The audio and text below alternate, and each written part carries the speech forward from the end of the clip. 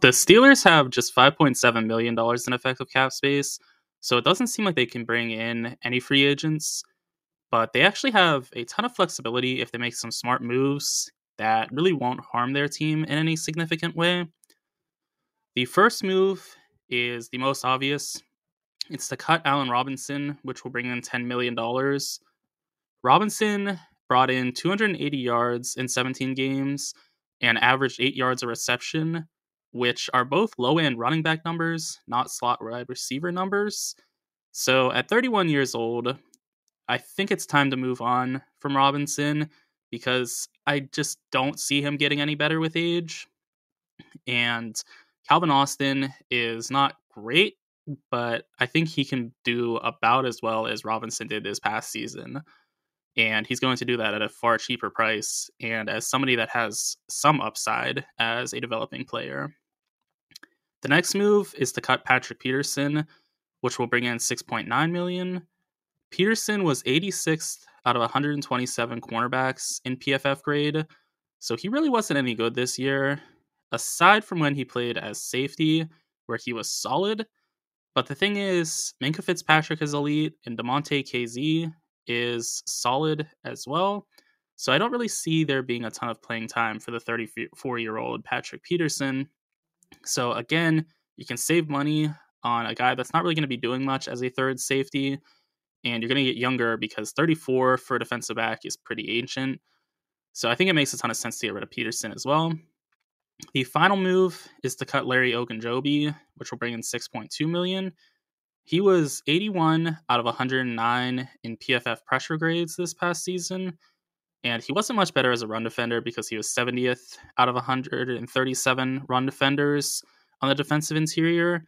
So it kind of becomes a question of what are you really bringing to the table?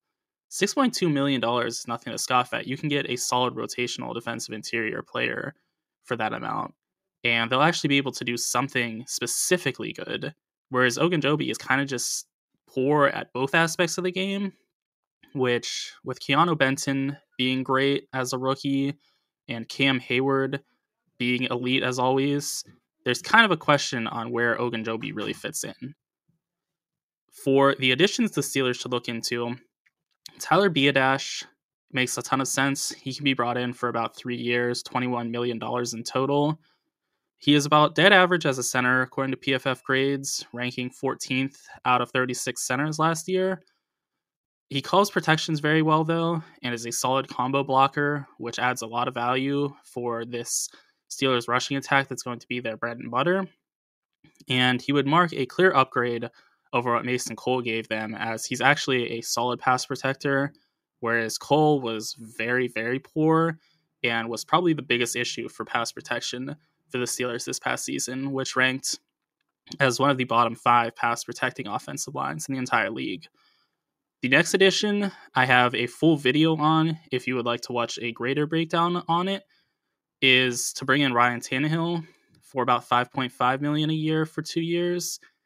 As I said, there's a video done on him, so I'm not really going to get into it too much here, but pretty much he offers a much safer floor than Pickett does, and his ceiling is actually fairly high given his success in the past with Arthur Smith.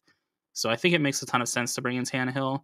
I also think it would make a ton of sense to bring in Russ because he's going to be making about the minimum. And at that point, that's a great deal for a quarterback that's about average in this league. So I think it makes sense to bring in either of those quarterbacks or possibly even both and have a competition.